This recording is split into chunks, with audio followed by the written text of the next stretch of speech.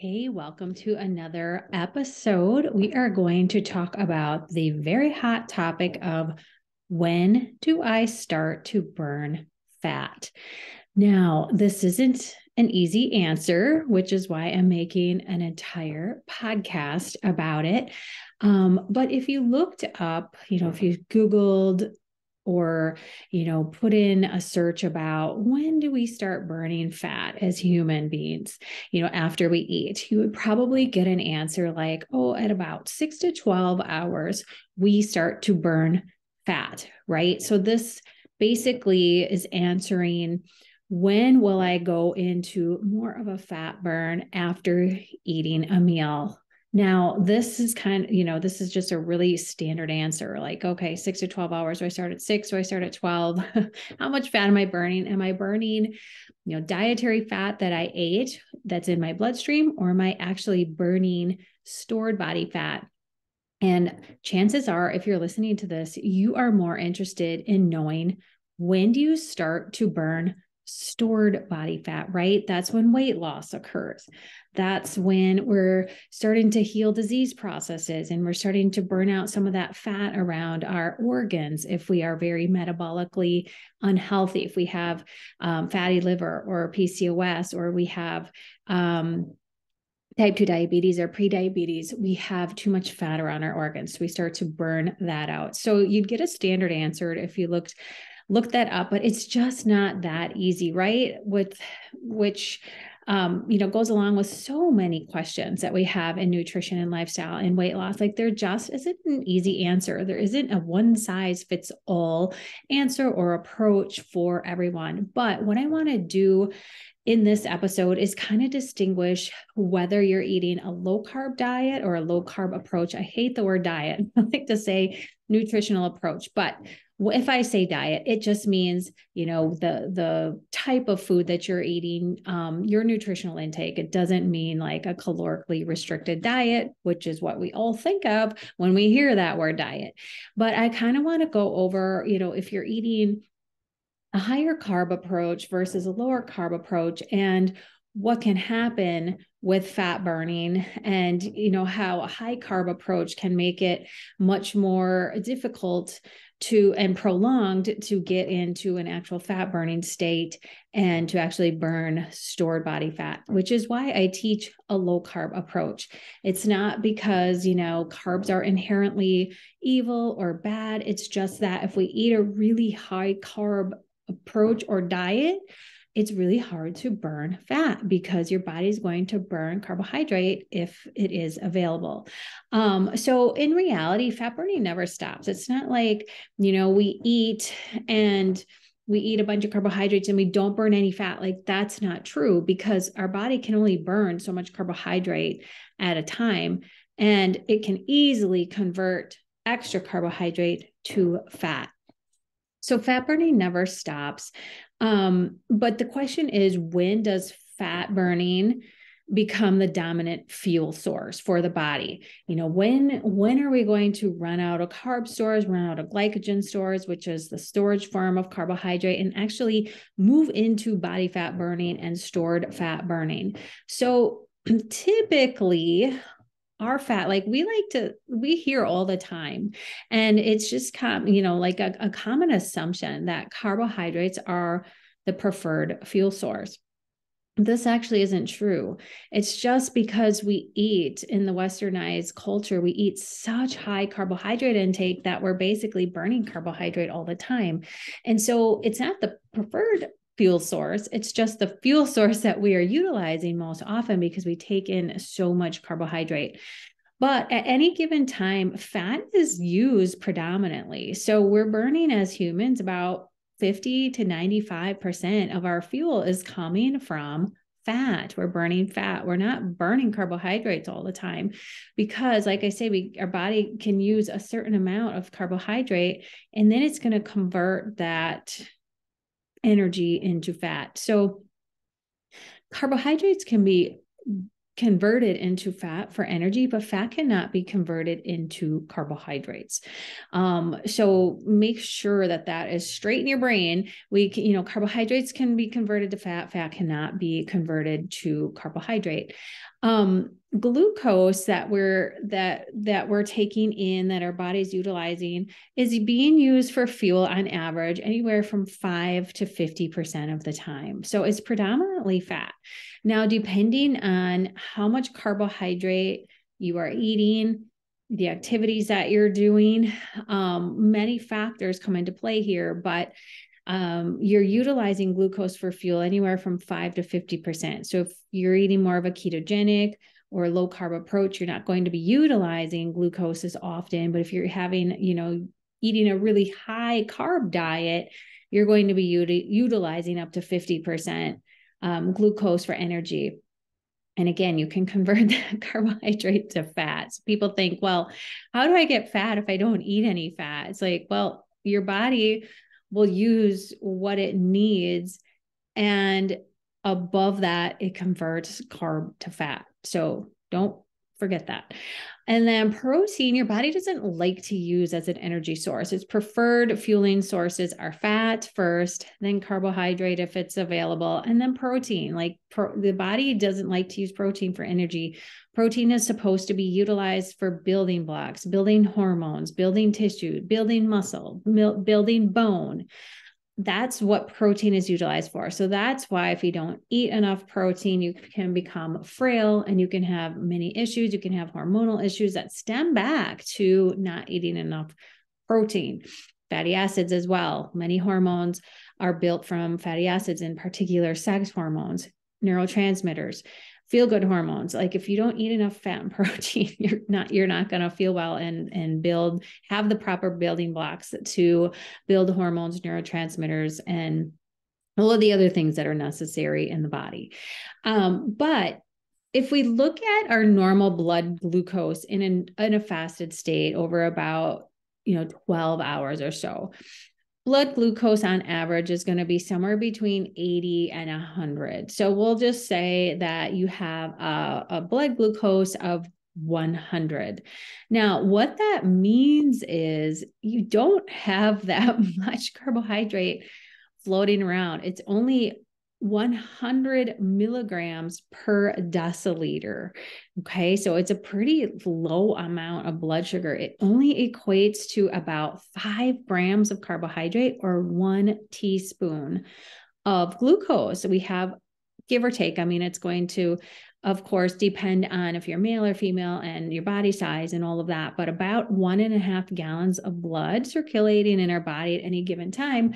And if we have about 100 milligrams per deciliter of glucose circulating, that gives us about 5 grams of carbohydrate or 1 teaspoon of carbohydrate. Okay. That's like a neutral amount and what's average for humans.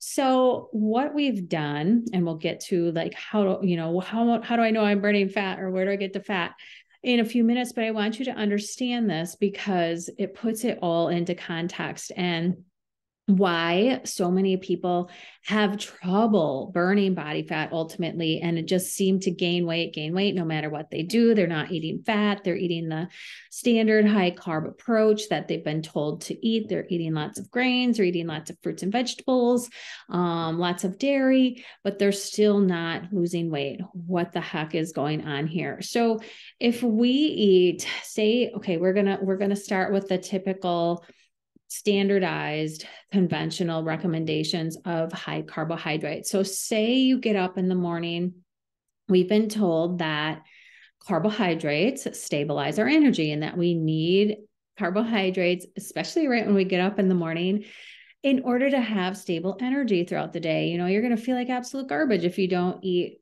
a lot of carbohydrates. So say you have, cereal with skim milk, because we don't want milk with fat in it. So we're going to have skim milk with cereal, even if it's a whole grain cereal. Say we have something like Cheerios, that we've been told forever that is a good heart healthy cereal. I'm using air quotes if you can see me. But say we're eating Cheerios with skim milk, we're having some orange juice because we've been told, orange juice is good to take in the morning, good for our energy. And a banana, we're told, we got to eat our fruit in the morning. We got to stabilize our energy. We're having toast with peanut butter, something like that. but that's pretty standard. So cereal, milk, toast with peanut butter, fruit, and some orange juice and a banana. So that equates to about 100 to 125 grams of carbohydrate. Remember, we only have about 5 grams of carbohydrates circulating in our body when we get up in the morning. So now we eat this very, very high carb breakfast because we've been told that that's what we should eat. And we have just given our body about, if we look at that as how much glucose is in the bloodstream, if we increase it by 100 to 125 grams of carbohydrate, we're increasing the load of glucose in our bloodstream by about 35 to 40 fold. That's insane when you think about it. So this we took in about 15 to 20 minutes, right? Because we're really pressed for time in the morning. We're gobbling down our breakfast and out we go. So we have just loaded our body with 35 to 40 times the amount of carbohydrate that we were in a fasted state. Now, if our bodies weren't so genius and awesome, this would be an emergency every single day for our bodies. Because if we didn't have all of these, we'll call them safety mechanisms in place to deal with those high levels of carbohydrate, we would basically go into a coma and die every single day. And, it's like, I laugh about that. It's not funny, but our body protects us from this, but it's crazy.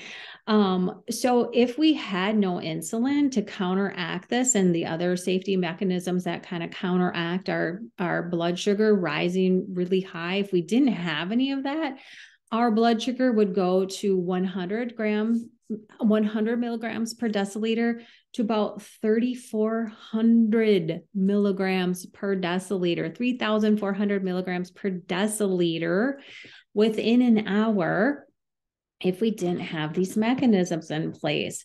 So anything over about 600, a blood sugar of about 600, so 600 milligrams per deciliter is basically a coma and death. Like your body just cannot handle that amount of carbohydrate.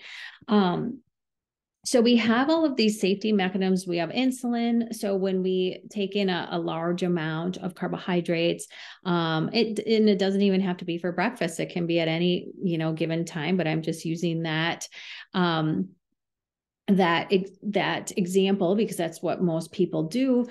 We have a huge push of insulin. So insulin helps to push the energy into the cells. Problem is, a lot of times our cells are already packed with energy. So it helps to push the insulin into the energy into the cell. And another thing that insulin does is it basically shoves our body into a state of only using glucose as energy, right? Because it's way high. So if we have high insulin levels, that insulin tells our body, kind of puts the alarm bells out, like, don't let this person use any other source of energy because glucose is really high and we have to get rid of it, right? So why would your body burn fat and go into fat burning mode if insulin is really high and there's a ton of carbohydrates available? It's not going to. It's going to utilize the carbs first. And the body's, again, protecting you from those really high blood sugars. So it will increase insulin. It'll utilize some of that glucose for energy, right? Like when we're even just sitting and using brain power and that sort of thing, we can utilize energy for fuel. If we exercise, that of course will burn off some of that energy as well.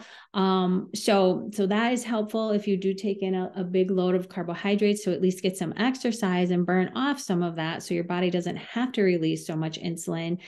But what does it do with anything that's left? Remember, we're talking about 3,400 milligrams per deciliter. We got to shove it into the cell. We got to utilize it. We got to burn it off with exercise. But if you're sedentary, you're not burning that. What does your body do with that? It converts it to fat. Okay. So too much carbohydrate, meal after meal after meal. People say, well, I don't eat fat. I don't understand why I'm storing fat when I don't eat fat. Well, you can't utilize all that carbohydrates. Your body has to do something with it to protect you from death, basically. So it's going to convert carbs to fat. Remember, your body can convert carbs to fat, cannot convert fat to carb. All right. So those are all of the safety mechanisms. And then the last thing that the body will do is spill if the glucose gets really, really high. And this protective mechanism turns on at about, if your blood sugar is 180 milligrams per deciliter or more, it turns on the process of glucosuria, which is basically spilling glucose into the urine. The kidney just lets that glucose dump into the urine because it's too high. So that's where the excessive thirst can come in if you have high blood sugars all the time and having to pee all the time, because your kidneys are one of the last protective mechanisms. If your blood sugar is rising above 180, then it starts to spill that glucose into the urine in a process called glucosuria. So that, again, it's protecting you. So that's one of those symptoms that I talk about all the time on Instagram and in the podcast is if you have excessive thirst and you are urinating all the time, those are signs of high blood sugars, because your body's trying to protect you. And that means your blood sugars are pretty dang high. Like that threshold is set at about 180. So your blood sugars are high and your body is trying to dump and get rid of those to protect you. So when we go back to that whole notion of glucose being the preferred fuel, that's just simply not true. It's just we have lived in such a culture of eating so many carbohydrates. Your body is basically forced to use those glucose for energy because it's always there. It's always available. And your body protects you from, having high blood sugars. High blood sugars are not good for the body. Anything over like 140 milligrams per deciliter can cause damage to the body. It causes damage to the blood vessels. You have unstable blood sugars when you have spikes and dips, when you have blood sugar spikes from eating a ton of carb, a big push of insulin, low blood sugars, you don't feel well. Like your body screams at you and, you get energy plunges. You want to take a nap. You get constant hunger. All of these symptoms are from wonky blood sugars and blood sugars being dysregulated throughout the day, which, by the way, can all be fixed. But you need to burn that fuel first for your body to protect you. That doesn't mean it's the preferred fuel. It's just that if it's available, your body will burn it to protect you from high blood sugar levels. So I hope that makes sense. And once you understand that concept, you can kind of get past the notion of, I need carbohydrates in order to survive and I need carbohydrates for fuel. No, your body just will burn them if they're there to keep your blood sugar regulated and stable. So again, your body can only use, like, say we ate that really high carb meal, right, of about 100 to 125 grams of carbohydrate, which again, that's standard. Like when I teach in my course, low carb approaches, I have you find somewhere between 25 to 100 grams of carbohydrate daily, depending on your goals, your health history, and where you are right now.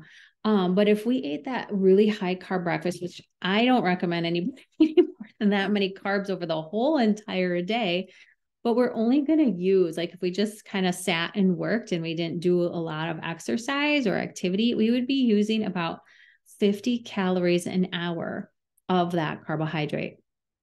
That's not much, right? Like we just took in 125 grams of carbohydrate. We're only going to use about 50 calories per hour. So eating that high carb breakfast, it would take us about 8 hours to completely get to the point where we've utilized all of those carbohydrates. And now our body is looking for a different source of fuel. How many of you eat a high carb breakfast like that and wait 8 hours to eat again? Like hardly anybody, because you're going to be super hungry from eating all those carbohydrates. So it just doesn't happen. So what happens? We eat a high carb breakfast, 2-3 hours later, our blood sugar dips from that huge push of insulin and we're hungry again. So the whole cycle just continues on and on throughout the day. So if we're not burning it, then we're going to store it, right? We're going to store it first as glycogen. Now, glycogen is the storage form of carbohydrates. You only have a finite amount of glycogen storage in the body. You store some in your liver and you store some in your muscle tissues to use for energy later when you don't have a lot of energy coming in, but you can't store a lot of glycogen. It's about a day's worth of calories, give or take. Males can store a little bit more than females, about anywhere from 1,600 to 2,000 calories worth of glycogen. Females are more like 1,200 to 1,600 calories worth of glycogen. Again, stored in the liver, stored in the muscle tissues. So then if you are having to, do a lot of exercise or you're not taking in a lot of food, your body will use those glycogen stores and convert that back to glucose. But it's a finite amount. And if you're eating carbohydrates all the time and never burning out that glycogen, you're not depleting your glycogen stores over the course of the day. So even though you might have 1,600 calories worth of glycogen storage in your body, they're always full because you're always eating carbohydrates and you're not burning it off. So maybe you only can store 200 to 300 grams of glycogen that in any one given day, because you're just not letting your body burn it out. I hope that makes sense. So if you deplete your glycogen stores over the course of the day by not eating a ton, by not eating, I shouldn't say not eating a ton, not eating very often and not eating a lot of carbohydrates, you have more potential to store carbohydrates because those glycogen, they're like the little buckets around your body are empty. But if you're always eating carbohydrates, those buckets are always full. So you can't just keep stuffing more and more glucose into the cells. Like they get full. And then what happens is your body converts it to fat. So a lot of whether or not, you are burning body fat or burning fat that you're eating versus body fat really depends on carbohydrate intake, right? And that's why we teach a low carb approach. And that's why it works so well to get into fat burning. Now, fat is actually the preferred fuel for humans.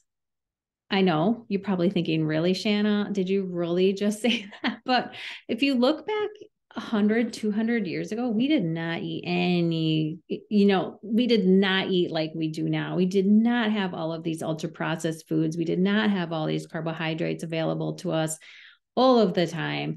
We ate primarily protein and fat and a little bit of carbohydrate. So fat fuel is clean. It's the preferred fuel. It's a stable fuel. Burning fat doesn't require insulin, right? I mean, fat is fat. Like your body's going to, doesn't have to convert it to anything. So it's this nice, clean, long burning fuel. There's no glucose. There's no insulin. It's already fat. Your body likes it. Your body can store it as fat. It can, retrieve those stores as fat in the form of triglycerides and fatty acids. So it's a lot easier for your body to just say, oh, that stored fat, I just need to basically change that, change it into some fatty acids, dump it in the bloodstream, and I can burn that. Whereas glucose needs to be converted, and it's more of a complex process for your body rather than the fat. So protein, again, we don't want to use protein for fuel, right? Like your body will only use protein for fuel if fat and carbohydrates are not available. It will burn stored body fat before protein. I mean, if there's some protein circulating in the bloodstream, it might burn that a little bit, but the purpose of protein is not for fuel. Your fuel sources are fat and carbohydrates. So protein is for building material, but in the case of fasting, and we'll get to, more on, a little bit longer fasts in a few minutes here, but During fasting, your body increases human growth hormone, and it increases it by a lot. Like if we're over a 24-hour fast, if we're moving into like the 36 to 42-hour therapeutic fasting range that I talk about a lot with my students, and I've done a lot of podcasts on this, on that amount of fasting as well. Human growth hormone goes up by like 500 to 800%. It's a protective mechanism to force you to burn fat and for your body to retrieve its body fat, stored body fat. Okay. So that's the difference between fasting and calorie deprivation. Is during the fast, our human growth hormone increases so much that our body has to go looking for stored body fat. So again, let's look at fasting, like what happens during fasting, what happens, or we'll look at the fed state versus the fasted state. So that is what we kind of have to think about when we're looking at, well, when am I going to actually burn fat? Because if you're eating constantly, and you're eating a lot of carbohydrates, there's no reason for your body to go looking for stored body fat, because it's always got carbohydrate available. It's always got glycogen in the cells. So even if you're overnight, usually it takes a while to burn through those glycogen stores unless you're doing a lot of heavy exercise. So if you're sedentary, you're eating a lot of carbohydrate, you're eating all the time, your insulin is high, it's nearly impossible for you to burn fat. So I teach all of these things inside Low Insulin Academy, all these strategies to help you to get to burning fat. Like that is one of your primary goals. So the body in a fed state of high carbohydrates, you'll use about 50% carbohydrates and 50% fat. The glucose use is going to depend on how much glycogen you have available and how much carbohydrate that you've eaten. So in the fed state, this is only about, 6 hours out or so, somewhere in there, you're using about 50-50. Because even if you've eaten primarily carbohydrate, your body will, again, protect you from those high blood sugar levels and convert it to fat. So we're utilizing both carb and fat. Now, once we've moved through about 6 to 12 hours after our last meal, 6 to 12 hours, somewhere in there, that's when we start to transition into utilizing glycogen for fuel. So that would be like sleeping overnight. If you stop eating around dinner time and you're in, at 6 p.m. and now it's 6 a.m., you're utilizing glycogen by that time. So now we're starting to decrease our carb burning a little bit and increasing our fat burning. Gradually, we're going to burn more and more fat if we're not eating, right? Because we only have so much stored carbohydrates. So we got to kind of burn through that. And that's about 12 to 16 hours or so where you're utilizing a lot of glycogen stores. Now that is if you're high carb, right? Like you're taking in 200 to 400 grams of carbohydrate throughout the course of the day.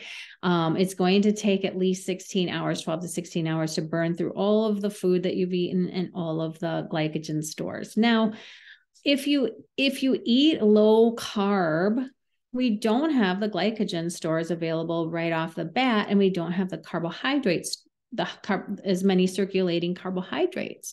So we're going to burn more fat right off the bat in a fad state. Now, whether or not that's stored body fat or that's fat that you've eaten kind of depends on the length of your fast. But when we eat low carb, we're going to be burning fat a lot more often, which is a cleaner fuel. And that helps with hunger and satiety. So even if you're, following a ketogenic approach or a low carb approach and you're not losing a ton of weight, you probably regardless of the weight that you're losing, you're still going to be able to burn fat more efficiently. You're going to be able to go longer periods of time without eating. You're going to have more stable energy because you're primarily burning fat for fuel. So in a fed state, you're already burning more fat than carbohydrates when you're on a low carb approach. When you get to the glycogen stores, which is about 12 to 16 hours after you've last eaten, you will start to increase fat burning even more, and then slightly lower carbohydrate that you're burning. So the question is then, well, when do I switch from burning body fat or from burning fat that I've eaten to body fat? And that, again, is going to depend on a lot of different things. So here's, again, if you're eating a low carb approach, you're going to be able to go longer periods of time without eating. You're going to be eating fewer meals. You're not going to have the blood sugar swings. You're not going to have the big insulin pushes. So over time, even just switching to a lower carb approach first for a while can help you to get more into, the metabolic flexibility and burning fat more often, fat adapted, decreasing hunger, so that you are able to start fasting longer periods of time. So this is exactly how my Low Insulin Academy works.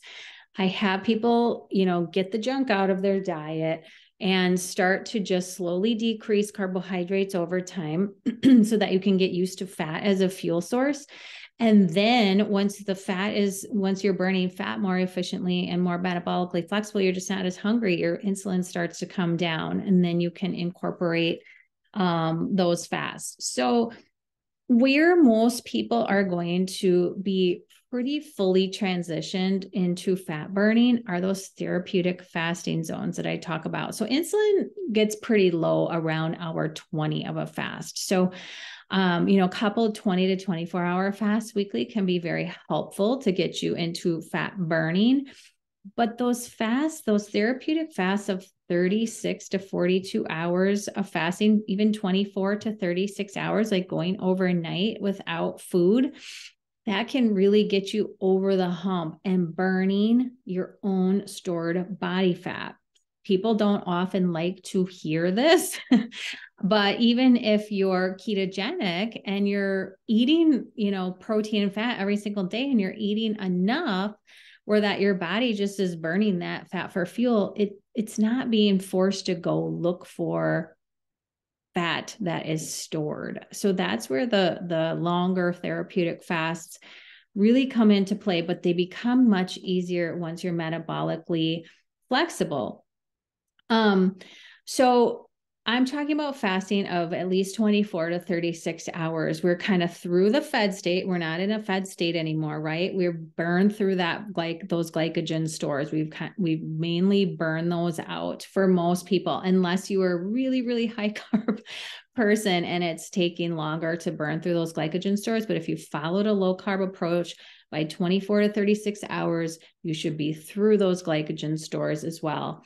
And now we're in a state of nice, steady blood sugar, because your body knows how to utilize body fat and keep those blood sugars nice and low. So at this point, we're only burning about 5% of our calories from fat, or from carbohydrates. And you might say, well, I thought I was through all of those glycogen stores.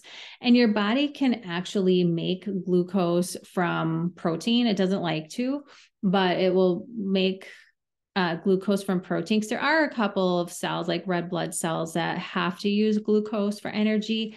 But it can also make glucose from glycerol, which is a fatty acid. So it can manufacture, it won't do this a lot, only what's essential, but it will manufacture glucose from glycerol as well. So by this point, the 24 to 36 hours past eating, we're at about 95% burning body fat. So there's no food coming in. The glucose is made with gluconeogenesis or from glycerol, and you are now in fat burning land. So this is why when people come to me and they're like, I've been fasting for 16 to 18 hours for months and I'm not losing any weight. Well, you have to look at what you're doing, what your body's doing metabolically. And sometimes getting over a threshold, or if you've been really, really insulin resistant, some longer fasts are going to be required for your body to get forced into, really low levels of insulin and fat burning to just kind of get you over that hump. And remember, we're going to spare our muscle mass during longer fasts because that human growth hormone has really increased. So you might say, okay, well, I'm doing these longer fasts. Is it all coming from my belly? Like, can I target spot or target where the body fat is coming from? Like, how come, my body fat comes off from my hips, but my friends comes off their arms? And you can't regulate where you're going to burn your body fat, right? Your body fat's going to dump fatty acids from all over the place when it needs them. So it's not like you can say, okay, body, tonight I want you to take 2 pounds, or this week, during my longer fast, I want you to take a pound from my liver fat. It's like your body doesn't do that. Yes, it's going to probably burn out the fat around your organs first, because that is really harmful fat and your body knows that.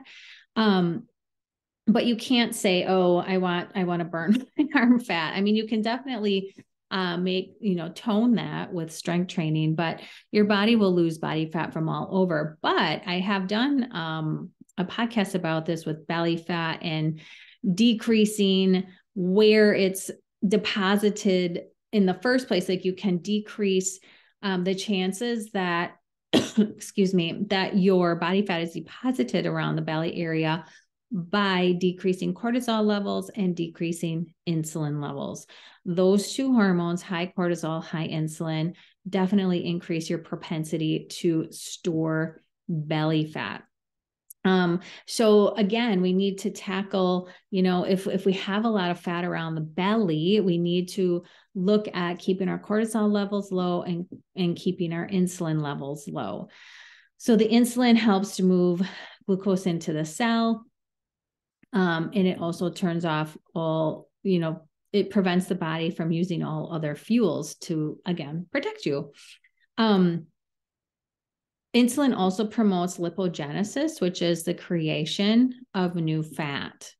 Okay, for all the reasons I already said. So if you want to stop storing body fat, you've got to get a handle on your insulin levels and start to reverse insulin resistance. And again, this is all taught in my course, Low Insulin Academy.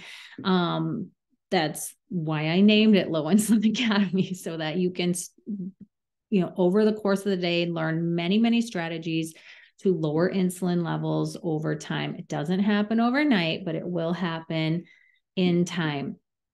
Insulin also blocks the breaking down of fat. So if insulin is high, it's just pretty much impossible to burn fat. And if you are severely insulin resistant, which a lot of my students are, if you are pre-diabetic or type 2 diabetic, or you have fatty liver, you are probably very insulin resistant. Your body will resist fat burning even more and really fight to keep the fat in the stores because the hormone is so dysregulated. It also will help you, or it will drive your hunger. So if you have really high insulin levels, your body's not good at burning fat, right? So it's going to want to burn carbohydrates, and it's going to send out all these signals, hunger, cravings. I need carbs right now because I can't burn body fat. So it's a complex situation, and it's really tricky, and you need to work with a professional if this is you, because it's really hard. You don't want to just, start throwing these 20-hour fasts and go from eating 300 carbohydrates a day to 50 grams of carbohydrate the next day. Throw in these 20-hour fasts, like, you are going to be very miserable if you do that. You need to work with a professional such as myself, enroll yourself in a course that teaches you all the strategies to slowly bring your insulin levels down so that you can start to burn your own body fat and be metabolically flexible. It's so frustrating for people and students who have high insulin because, like I said, they're they're wanting to lose weight, they're wanting to be healthier, but their body is sending all these signals to eat a ton of carbohydrates, to eat sugar. And it's really hard to do any fasting when you have high insulin because your body is not cooperating with you. So as your insulin comes down and you get more fat adapted, this does take time. It's about a 4 to 6 week, kind of transition. That's why I teach my students to do this slowly so that it's a lot easier that way. You gain control over your appetite. Okay, it will happen. And all of a sudden, you're not thinking about food all the time. You're not thinking about sugar all the time. You eat a meal that is filling and satiating, and you're like, oh, it's been 5 hours and I'm not thinking about food. I'm not so hungry. But it will happen. So again, going back to fat burning, like when am I going to burn my stored body fat? Like sometimes those longer fasts are really what is necessary to break through plateaus. And I have, I've worked with thousands of students at this point. And sometimes I have students who do 15 to 18 hours of fasting, do great. They see a lot of progress. They meet their goals. And then there's some who do 15 to 18 hours of fasting, and that works very well as a maintenance protocol for them, but they do not see weight loss. And that's where those longer fasts are key, and other strategies to bring down insulin enough so that your body says, oh, I don't need carbohydrates all the time. I do have stored body fat. But if your insulin levels are high, that is a hard process to, it's hard for your body to do that right off the bat.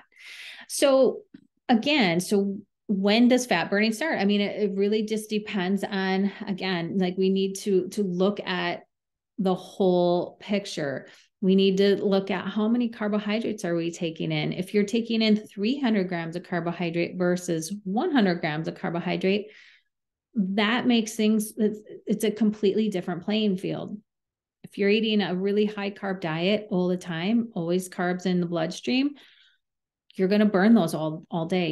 You're essentially never going to get to fat burning, and you're essentially never going to get to burning your stored body fat. Now, if you're eating about 100 grams of carbohydrate, you're strength training, you're getting some exercise after your meal. So you're not soaking up all of the glucose that you ate. And you're doing, other things to help keep the insulin low, keep the carbohydrate low. It's going to be completely different for you.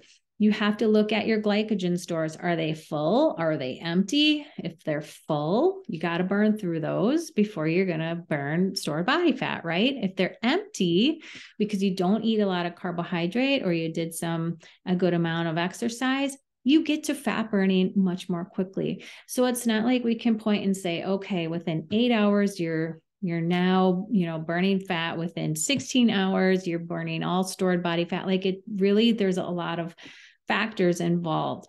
And then of course, if you are trying to lose weight, calorie deficit does come into play. I don't like to teach calorie counting. Hormones really dictate what your body does with energy and fuel, but those longer fasts do create a calorie deficit, and it keeps your insulin levels low enough for you to burn your own body fat. So that does come into play.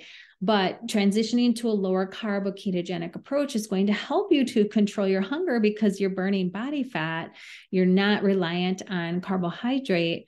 And it really doesn't even feel like you're in a calorie deficit because your body's easily able to transition to utilizing fat for fuel and utilizing body fat for fuel.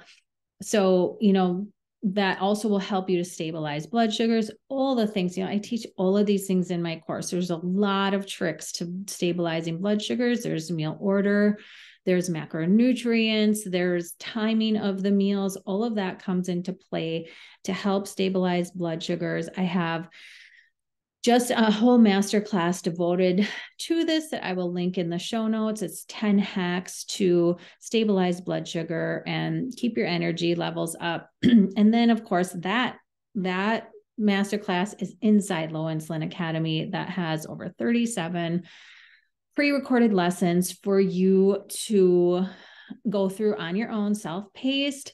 You can do the on-demand version where you could go and get that right now.